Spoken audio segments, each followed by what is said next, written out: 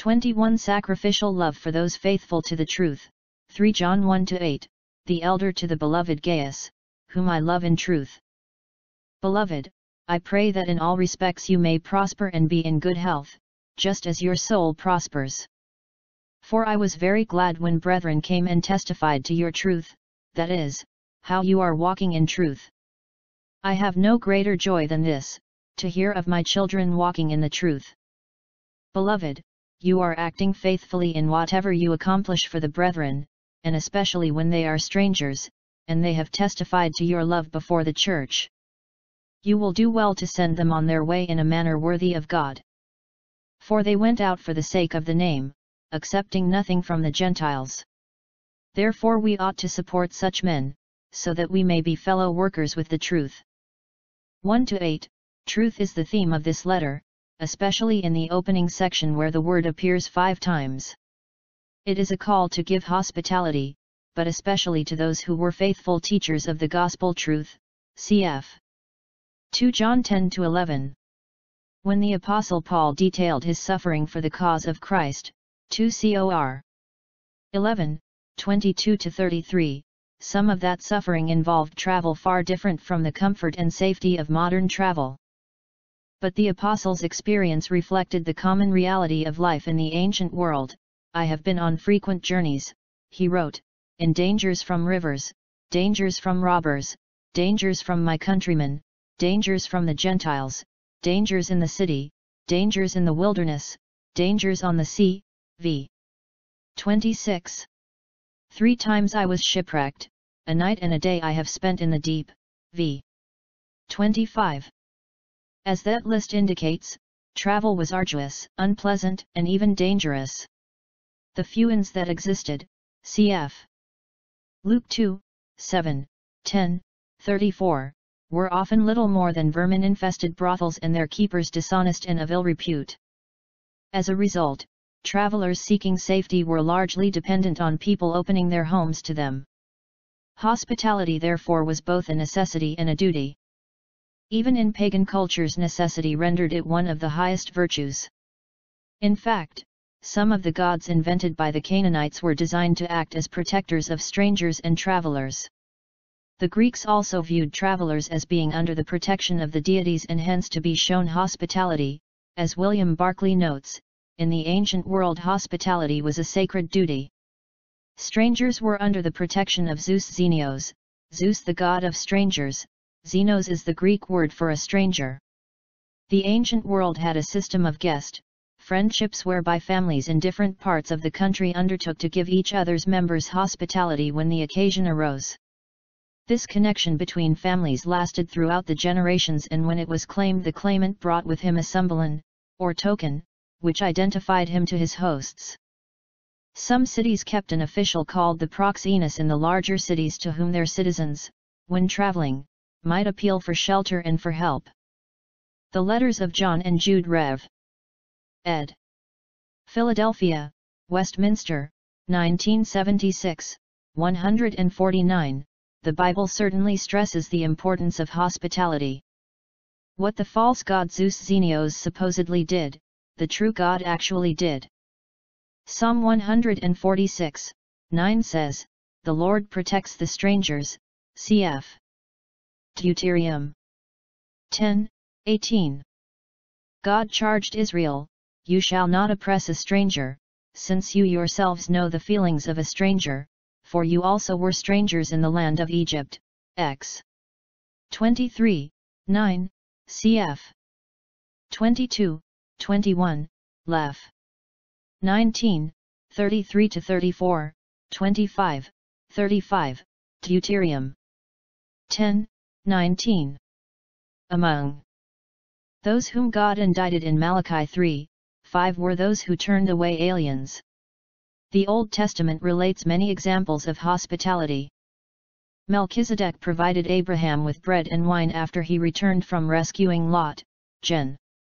14, 18. Abraham provided food for the Lord and 2 angels, Gen. 18, 1-8, and soon afterward Lot took the 2 angels into his house, Gen. 19, 1-3. Laban offered hospitality to Abraham's servant, Gen. 24, 31-33, Jethro to Moses, Ex. 2, 20, Samson's parents to the angel of the Lord, Judge. 13, 15, an old man in Gibeah to a Levite, Judge. 19, 15, 20-21, and the Shunammite woman to Elisha, 2 Kings 4, 8. Defending his integrity against the false allegations of his friends, Job declared, "The alien has not lodged outside, for I have opened my doors to the traveler." Job 31, 32. Hospitality is equally stressed in the New Testament. The general Jewish cultural view of hospitality underlies Jesus' charge to the 70 in Luke 10, 4-7, "Carry no money belt, no bag, no shoes, and greet no one on the way. Whatever house you enter, first say, 'Peace be to this house.' If a man of peace is there, your peace will rest on him, but if not, it will return to you. Stay in that house, eating and drinking what they give you, for the laborer is worthy of his wages. Do not keep moving from house to house." Zacchaeus extended hospitality to Jesus, Luke 19, 5-7, as did the Samaritan village of Sychar, John 4, 40, Simon the Pharisee, Luke 7, 36, another unnamed Pharisee, Luke 14, 1, Mary, Martha, and Lazarus, Luke 10, 38, Simon the leper, Matt. 26, 6, and the 2 disciples on the road to Emmaus, Luke 24, 29-30. The apostles also enjoyed the hospitality of both Jews and Gentiles. Peter stayed in the homes of Simon the tanner, Acts 9, 43, 10, 5-6, and Cornelius, Acts 10, 24-33, 48. Paul and his companions received hospitality from Lydia, Acts 16, 14-15, the jailer at Philippi, Acts 16, 34, Jason, Acts 17, 5-7, Priscilla and Aquila, Acts 18, 1-3, Titius Justus, Acts 18, 7, Philip the Evangelist, Acts 21, 8, Nason, Acts 21, 16, and Publius, Acts 28, 7. Hospitality was not merely a cultural obligation, but even more a Christian duty. It is one very necessary and practical expression of the love that should mark the fellowship of believers, cf. John 13, 34-35. In Romans 12, 13 Paul wrote that believers are to be practicing hospitality, while Peter exhorted, "Be hospitable to one another without complaint," 1 Peter 4, 9. The writer of Hebrews commanded his readers, "Do not neglect to show hospitality to strangers, for by this some have entertained angels without knowing it." Hebrew 13, 2. In 1 Timothy 5, 10 Paul listed hospitality as one of the virtues of a godly Christian woman. Elders in particular are required to be hospitable as one of the exemplary qualifications for that office, 1 Tim. 3, 2, Titus 1, 8. Hospitality was also a significant responsibility because the home was central to the life of the early church, cf. Acts 2, 46, 5, 42, 12, 12, 16, 40, 18, 7, 20, 20, Rom. 16, 5, 1 Cor. 16, 19, Col. 4, 15, Philem. 2. The believers met in homes for worship. The earliest known church building dates from early in the 3rd century, prayer, fellowship, teaching, preaching, and discipleship. Thus it was common for Christians to open their doors to travelers visiting the church, especially the faithful teachers of the truth, 3 John 6-8. While the theme of showing love by hospitality is clearly commanded in both 2 and 3 John, the foundational reality below that duty is love for and obedience to the truth. John exalts the truth in his second letter in that he sets the exclusive limit that only those who embrace the truth are to be shown hospitality. In his third letter he affirms the inclusive approach that all who are in the truth are to be loved and cared for. That emphasis is made evident in John's greeting, the elder to the beloved Gaius. Unlike modern correspondence, it was customary for the ancient writer to name himself at the opening of the letter.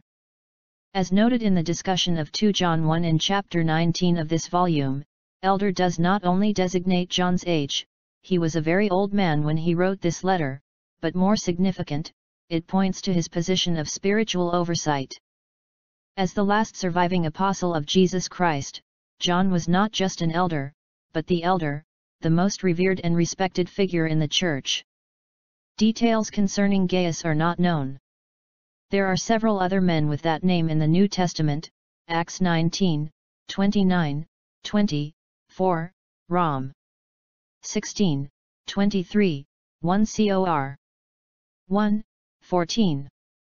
But since Gaius was one of the most common names in Roman society, it is impossible to identify this individual with any of them. He evidently was a prominent member of a local church, probably somewhere in Asia Minor, whom the Apostle John knew personally.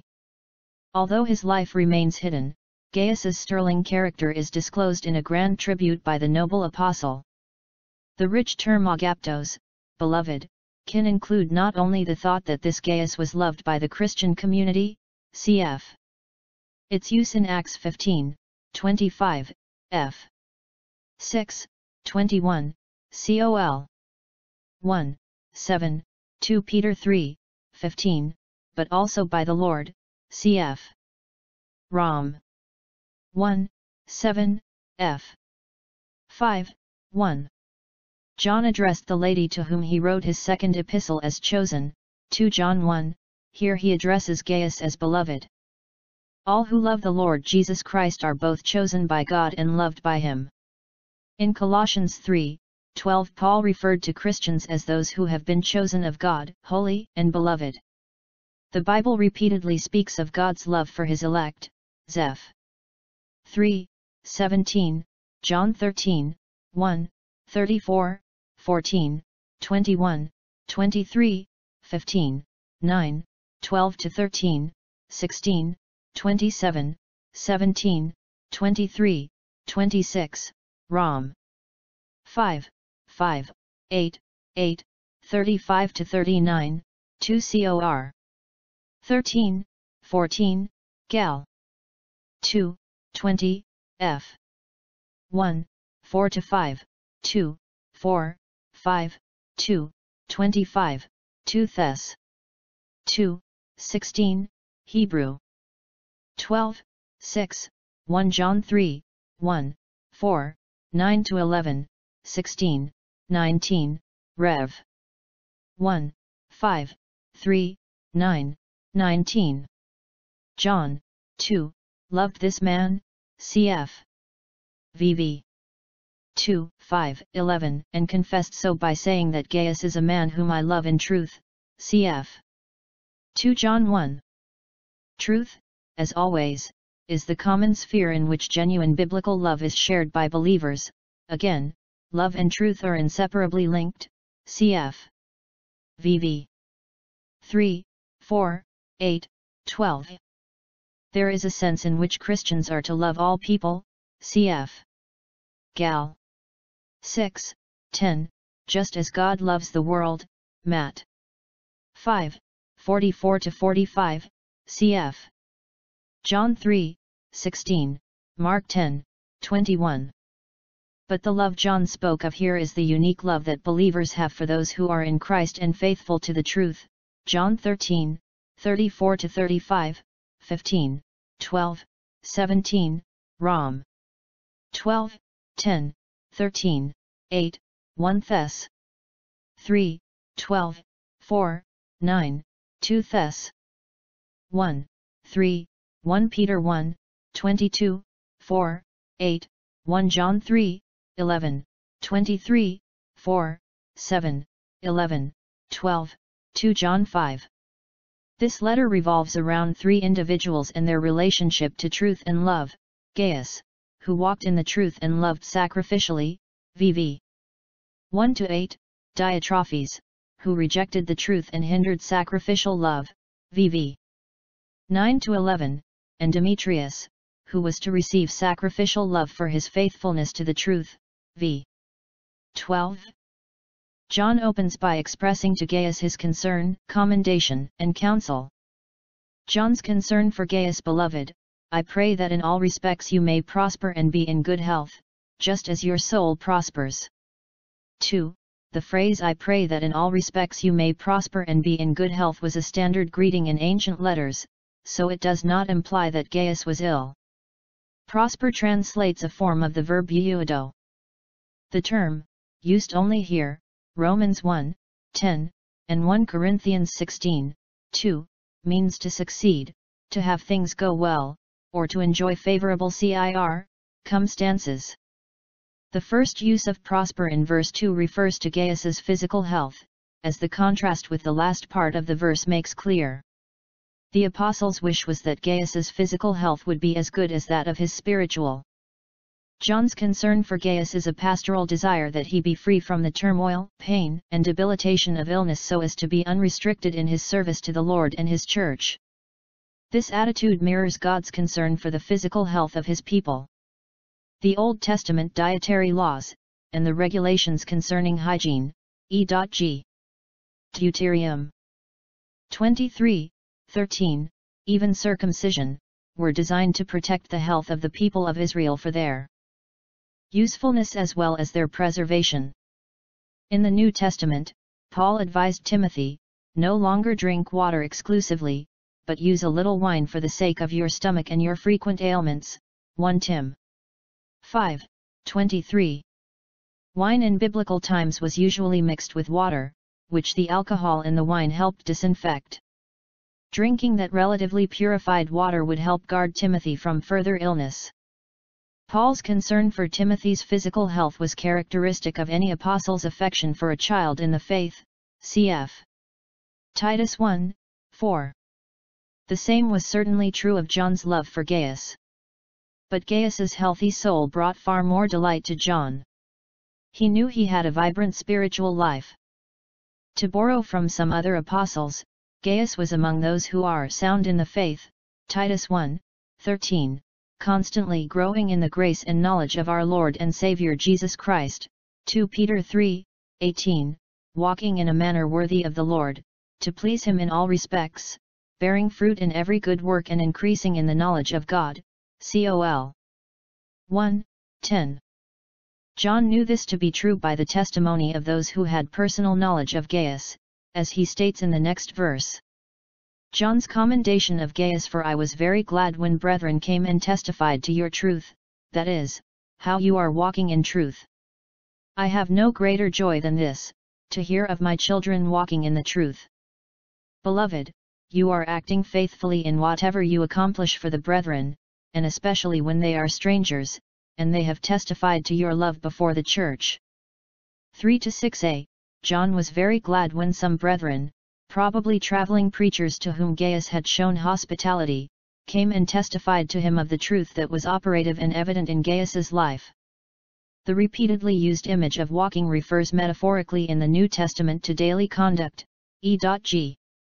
Mark 7:5, Luke 1:6, John 8:12, 11, 9-10, 12, 35, Acts 21:21, 24, Rom 6:4, 8, 4, 14, 15, 1 Cor 3:3, 7, 17, 2 Cor 4:2, 5, 7, 10, 2-3, Gal 5:16, 25, 6, 16, F 2:2, 10, 4, 1, 17, 5, 2, 8, 15, Phil 3, 17-18, Col 1, 10, 2, 6, 3, 7, 1 Thess 2, 12, 4, 1, 1 John 1, 6-7, 2, 6, 11, 2 John 4, 6. Showing hospitality was a manifestation of love all the more remarkable when contrasted with Diotrephes' ugly rejection, v. 10. John, however, did not commend Gaius for his love but, more fundamentally, for his commitment to the truth. As is always the case with believers, Gaius's genuine love flowed from his obedience to the truth. John commended him because he not only knew the truth, but lived in it. Such commendations are not unusual in the New Testament. Phoebe was commended for being a faithful servant and helper in her church, Rom. 16:1. Priscilla and Aquila, the husband and wife team who were so dear to Paul, were commended for the great sacrifices they made on his behalf, Rom. 16:3. Stephanas and his household, along with Fortunatus and Achaicus, were commended for their service to the saints, 1 Cor. 16:15-18. Epaphroditus was commended for ministering to Paul even at the risk of his own life, Phil. 2:25-30. Epaphras was twice commended for his fruitful service to Christ, especially his laboring in prayer for the saints, Col. 1:7-4-12. Despite his earlier lapse, Acts 13:13, cf. 15:37-39, Paul commended John Mark for his useful service to him, 2 Tim. 4:11. Peter commended Silvanus as a faithful brother, 1 Peter 5:12. But there is no higher commendation for a Christian than the one given to Gaius by John, that he not only knew the truth revealed by God, but also lived in conformity to it, cf. Luke 6:46-49, 11:28, John 13:17, James 1:22-23. John's general comment, "I have no greater joy than this, to hear of my children walking in the truth," cf. 2 John 4, expresses the ultimate goal of every true minister. That goal is not just to teach the truth, or even to know that his people understand it, but to know that his people believe, love, and obey the truth, cf. 1 Cor. 4:14-16, 1 Thess. 2:11-19-20, 3, 1-10.